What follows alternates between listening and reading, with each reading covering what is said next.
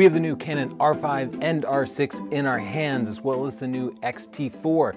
And these all have one thing in common, and that's 4K at 60 frames per second video. That means the sharpest video. That means the highest frame rates.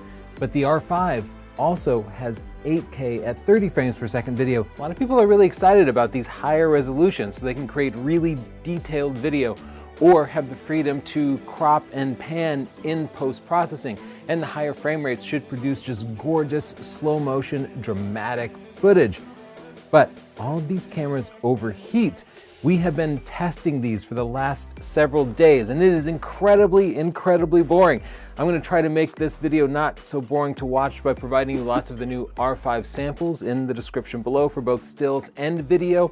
I'm going to be showing you the difference between HD recorded on our Canon EOS RP and 8K recorded on our Canon EOS R5. I'm also going to give you my first impressions using the R5 at the end of this video, so keep watching. When you're talking about the overheating, I see three different types of responses.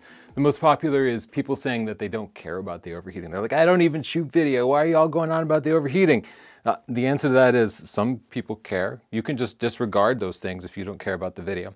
Some people are like, I need to know what the overheating situation is so I can plan for it. This is something I want, but is it going to overheat in 10 minutes? Is it going to overheat in 20 minutes? What's it like indoors? What's it like outdoors? I might need to rent some extra bodies. I might need to get some shade.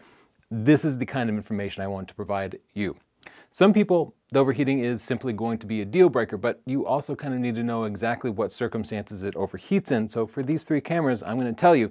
If you decide to buy any of these, you can pick them up at these links. Those are our affiliate links. First, I'll go over the overheating times for the R5, the R6, and the X-T4 when recording in 4K 60 video. This is the video format that we would like to use for our YouTube channel.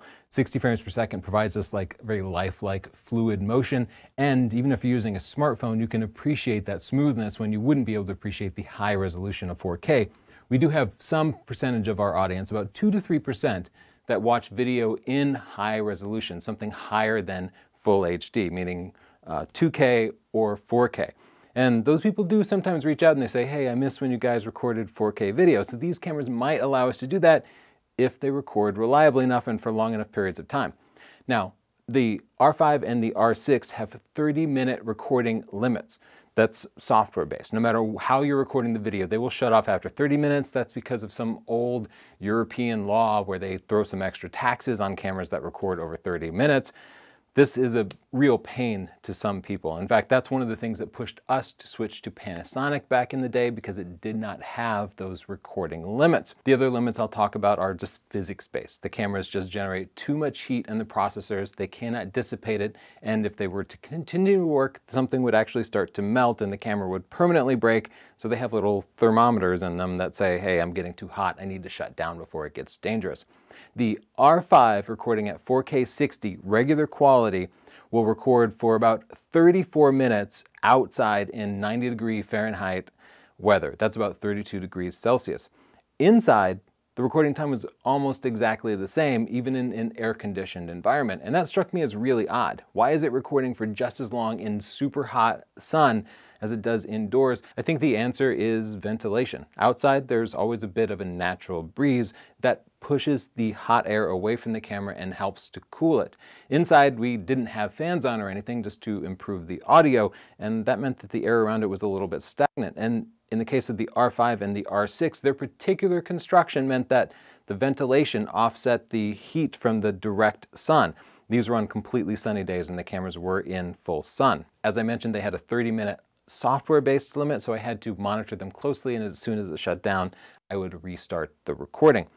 The R6 could record for not quite as long. It shut off after about 30 minutes, not from software, but from overheating. So we can draw a first conclusion. If you are recording in 4K 60, the R5 will last about 5 minutes longer than the R6 will, so it's going to be a better choice.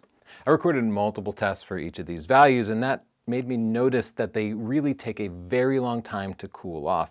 Like the first R5 test lasted for like 35 minutes. I waited 2 hours, I made sure it was indoors and it was completely cool to the touch, and then I recorded again and it only lasted 27 minutes.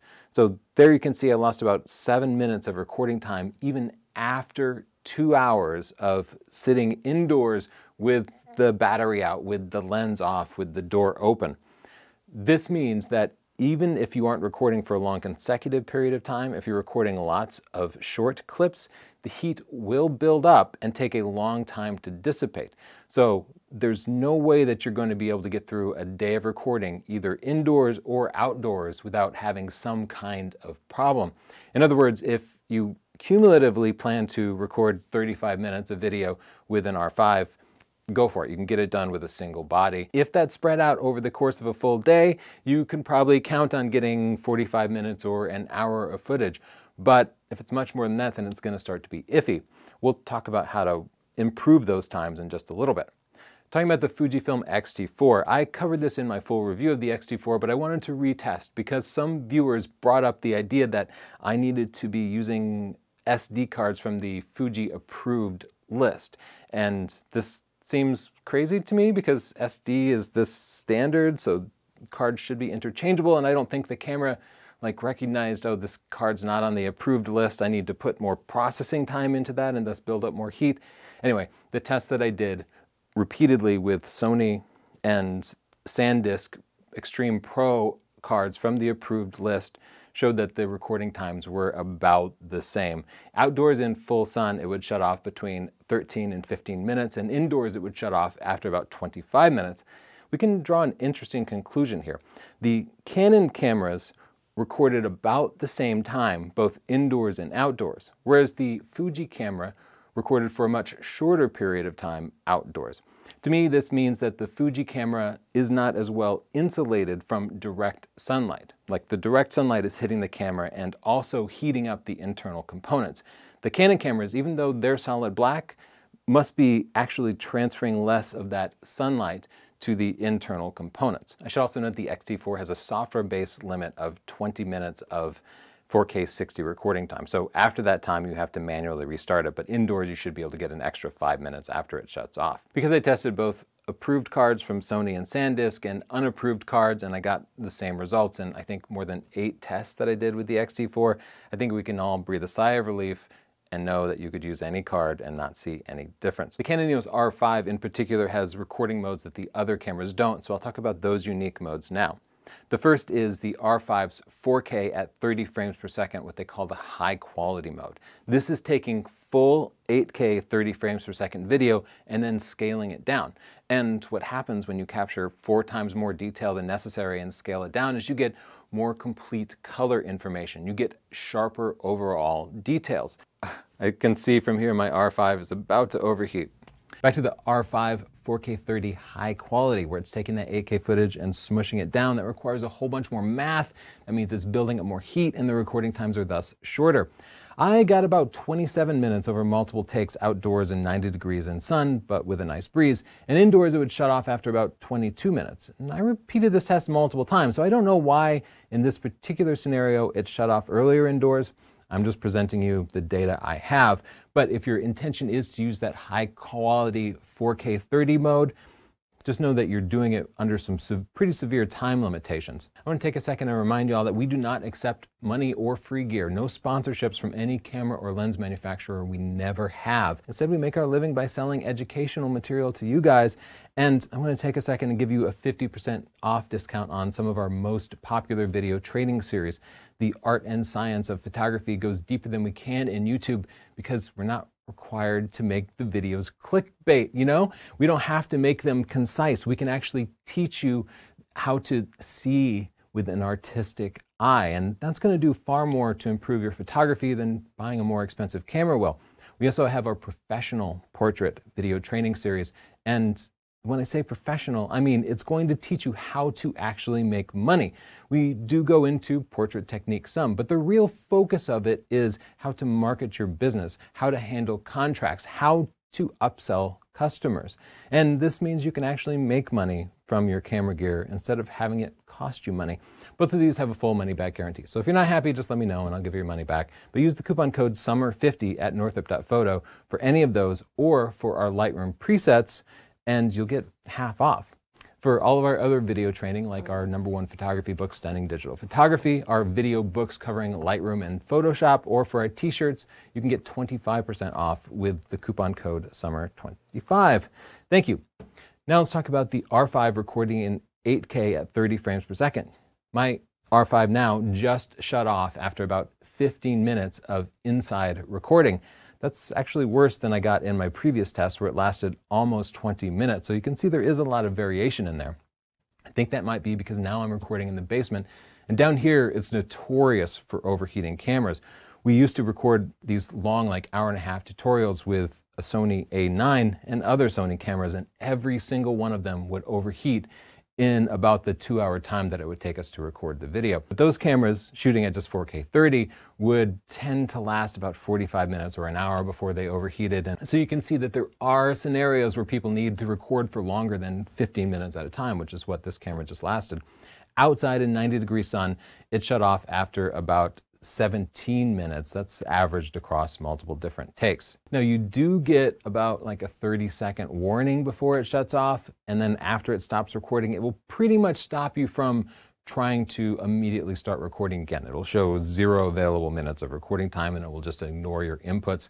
If you wait a few minutes, sometimes it will say it can record for a couple of minutes, but if you're trying to record an 8K video or a movie and you're not very tight and very concise, then you're going to run into problems. I wanted to tell you how long it took for the 8K RAW to overheat, but I was unable to record for more than 34 seconds. I am using the fastest CFExpress Type B card that I could buy. It's rated for 1500 megabytes per second write speeds, but the R5 8K RAW requires 2600 megabytes per second write speed. So I just need a much faster card that doesn't seem to exist. I asked the guys at Canon, like, hey, can you recommend a card that actually works with this? I don't even know how they've been using it internally.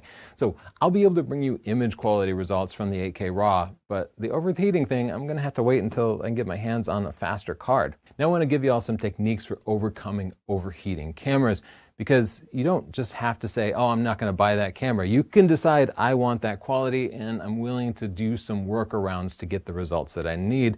As a vlogger, we've been doing that for just years. The first is to have multiple bodies. Just buy 2 EOS R5s, or maybe you buy 3, and you keep switching them out, letting one cool down while the other one shoots.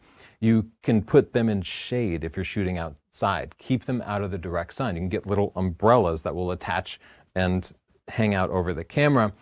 This is especially important on the X-T4, which seems to be extremely sensitive to sunlight, whereas the 2 Canon cameras didn't seem to care at all about the sunlight. Circulation of air is really important. If you don't have a natural breeze, if you can get some air moving over the cameras, that will help move the hot air away and just dissipate the heat a little bit quicker. The rear screen here, flip it open instead of closing it, whether it's a tilting screen or a flip out screen. When you turn the camera off after overheating, take the lens off, take the battery out, open up the SD card hatch, anything you can do to just expose the surface of the camera as much as possible will allow you to shoot with it for longer and sooner. Once again, these are our affiliate links if you want to buy one of these cameras. And now let me give you my first impressions of the R5, because I know that's the camera most people are excited about. We're going to cover the R6 as well, but I'm kind of really impressed by the R5. First of all, the handling of it, it just feels like an SLR. If you are shooting with the 5D Mark IV, I actually think the R5 feels better. The grip feels a little bit deeper. It's a little bit lighter, but it's not too small in the hands at all. It handles fantastically. The thumbstick and buttons all seem to be in the right place. The buffering on it is not really a problem if you're shooting RAW to the main card and JPEG to the second card, because the CFExpress card is very, very fast. Even shooting wildlife at 45 megapixels, something that causes a real problem on Sony with their slower SD cards, doesn't seem to be a problem with the R5 at all. But if you start shooting RAW to both cards, then the SD card will get backed up. The battery life on the R5 has been fine. Canon has done something to improve the battery life on the new batteries while retaining backwards compatibility with their old batteries. But anyway, it just hasn't been a problem. The IAF is actually remarkable. I was concerned about this because the autofocus on the EOS R and EOS RP is only okay. On the R5, it's now better than Sony in my limited experience, especially when it comes to wildlife. If you're a wildlife photographer, you know, if you're shooting like a small bird in dense foliage in the woods, it can be really hard to lift up a big like 700 or 800 millimeter lens and find the bird in the foliage because they're camouflaged. The R5 repeatedly found the bird and drew a box around its eye before I could. With a butterfly, it drew a box around the entire butterfly. It picked out these subjects somehow and focused on them before my eye could see them. Let me just say, it's amazing. It didn't nail autofocus every single time. It still would sometimes focus on the bill or focus on the body, but that happens with all of my SLRs and mirrorless cameras too. So maybe I had a 50% hit rate on that. That still meant that I got enough usable shots, and honestly, that's like basically what I've come to expect from like shooting at the minimum focusing distance with really, really shallow depth of field. The image quality seems to be excellent. I was concerned about how dense that anti-aliasing filter is. The anti-aliasing filter basically is there to blur the picture and reduce detail. The positive aspect of that is it eliminates moire, which is the sort of color fringing you see around fine textures and fabrics and feathers. I still saw plenty of detail. I ran into a problem. I ordered a CFExpress card for this camera, but I did not order a CFExpress card reader. That's because I just planned to hook my camera up by a USB-C and unload it, but that didn't work. So I couldn't get my pictures and video off of my R5. But then I remembered it had wireless transfer. So I set up my network attached storage as an FTP server, just a place where I can send files. And then I connected the R5 over 5 gigahertz Wi-Fi, and it was amazing. It worked really fast. It was transferring files at more than 400 megabits per second, which meant that it transferred them very quickly, which meant that I could transfer the files to my network attached storage or to my computer or really to anywhere if you have a little bit of IT skill without ever taking out a memory card. And that's how I'm going to move my files around from now on. Thank you, Canon, for giving us a 5 gigahertz radio and that FTP compatibility.